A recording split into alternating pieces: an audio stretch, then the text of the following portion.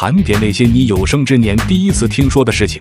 这个世界上有些人很聪明，他们靠自己的头脑创造了无数的财富，但并不代表他们的头脑能进行合理的消费。有一些稀奇古怪的东西，比如价值百万的鸽子，会游泳的汽车，能拉出黄金奥利给的药丸。今天就跟着阿军一起去看看那些我们平时几乎没听过的东西吧。好了，话不多说，正片开始。盘点那些稀奇古怪的消费品。第一位，最贵的鸽子。你可能听说过富翁花费数百万购买奇特的宠物，但你知道中国的超级富人会花巨款购买血统纯正的鸽子吗？没错，鸽子竞速在中国是一个大生意。这个古老的运动涉及到放飞专门训练过的回巢鸽，然后压住哪只鸽子会是第一只回到家的。为了确保获胜，养鸽人会出售飞行速度快的纯血种鸽子，价格让人眼花缭乱。特别是期望中的鸽子，通常卖出几十万美元的价格。而在2020年，一场激烈的拍卖战结束，当一个匿名的中国买家花费190万美元购买了一只2岁的鸽子，取名为新金。一个专业的鸽子拍卖行的专家 People 将这只鸽子比喻为毕加索的一幅画，特指这只鸽子的昂贵。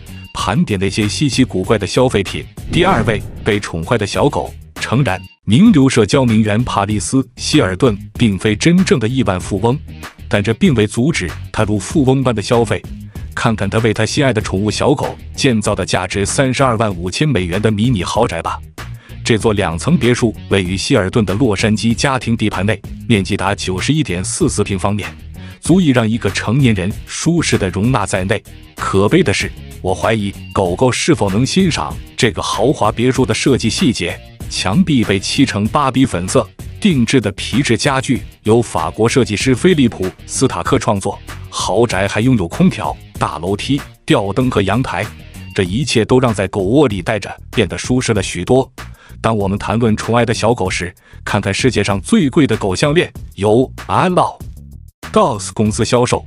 这件狗狗的珠宝手工制作，镶有1600颗钻石。问题是，它会让你少掉整整320万美元。这个的狗值这个价吗？盘点那些稀奇古怪的消费品。第三位，能潜水的车。看看这辆由埃隆·马斯克拥有的复古车。这位亿万富翁特斯拉首席执行官花了近100万美元购买了这辆1976年邦德电影《谁爱我》中的莲花精神。马斯克从一对长岛夫妇手中买下了这辆车。这对夫妇在1989年在一个锁着的储藏单元里发现了它，他们仅支付了100美元购买这辆车，并惊讶地发现他们把它卖给了世界上最有钱的人，并获得了巨大的利润。但有一个反转，埃隆改装了这辆车，装上了4个电池驱动的推进器，使其能在水下行驶并充当潜水艇。尚未明确埃隆是否真的在水下驾驶这辆车，但据报道他正在用它作为新的水下特斯拉的灵感来源。盘点那些稀奇古怪的消费品。第四位，世界上最贵的手机。珍宝的收藏地，你会选择哪里？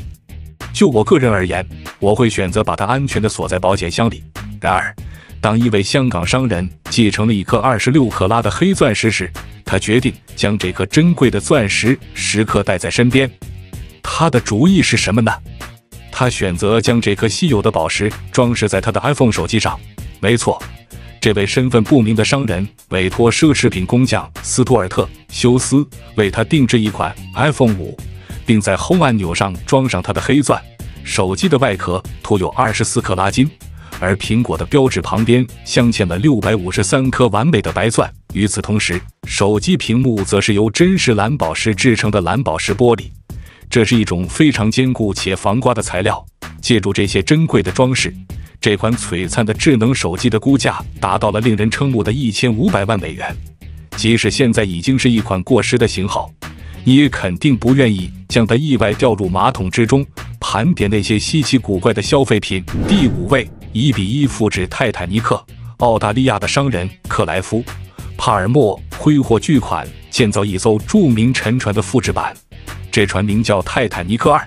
尽管对于像他这样的富翁而言，购买豪华游艇是在所难免的事情，花费5亿美金来复制一艘臭名昭著的沉船却是少有人能理解的事。帕尔默的计划是实现泰坦尼克2的首航，从南安普顿起航，向纽约进发，沿用原船航线。鉴于这条航线上次的灾难性结果，帕尔默的决定无疑引人瞩目。他的目标是在泰坦尼克2上重新捕捉到1912年原船的真实感觉。出于这个原因，泰坦尼克2将不会提供互联网接入，而3等舱将会提供狭窄的上下铺床位和洗脸盆。尽管如此，泰坦尼克2将会比原船拥有更加现代的安全设备。帕尔默已经承诺，他的船将配备足够的救生艇来容纳全部2435位乘客。然而，这个项目突遭一些挫折。泰坦尼克2最初被安排在2016年起航，但因为财务纠纷延期至现在依然没有任何消息。不知道会有泰坦尼克迷买账吗？盘点那些稀奇古怪的消费品。第6位 ，LV 的垃圾袋。你能想象得到这么富有吗？你有钱到可以花大价钱在你的垃圾上。在2018年，金卡戴珊引起了轰动，当他在 Instagram 上发布了他的垃圾桶的照片，透露出他们全都是路易威登的标志。虽然他们可能只是定制的涂漆，并非官方标记，但金并不是唯一一个为路易威登主题的垃圾花钱的人。这张有品牌标志的垃圾袋的照片已经在网络上传播开来，而尽管那个袋子看起来是另一个定制的仿冒品，但这些是真的。这个不寻常的防水钱包由路易威登正式出售，设计成垃圾袋的样子，它会让你花掉1960美元。时尚有时候真的是垃圾。盘点那些稀奇古怪的消费品。第7位，为一人建造摩天大楼。想象你如此富有，可以拥有一栋27层的摩天大楼。亿万富翁穆赫什·安巴尼正在实现这个梦想。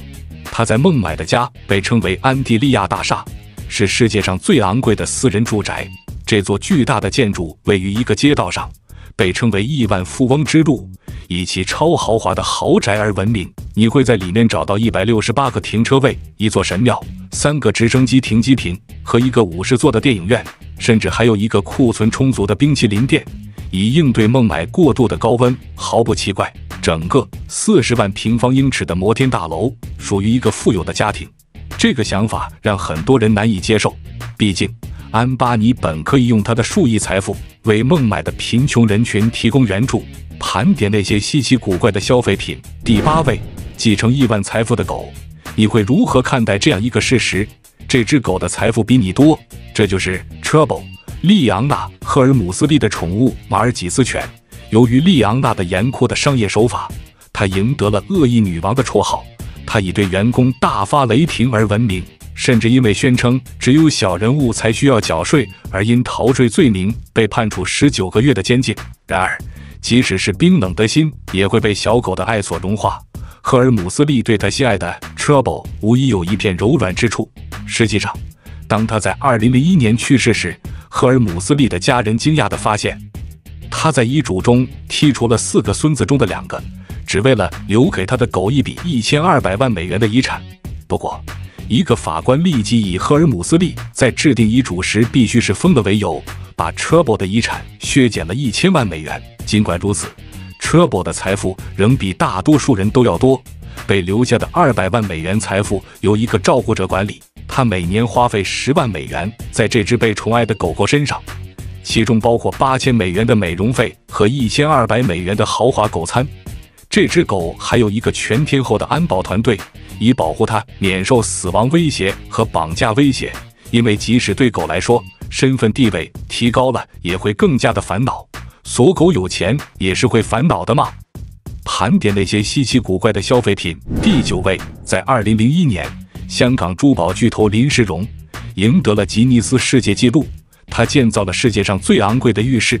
这个惊人的项目花费了林世荣3500万美元的建设费，采用了380公斤的24克拉金和6200颗珍贵宝石。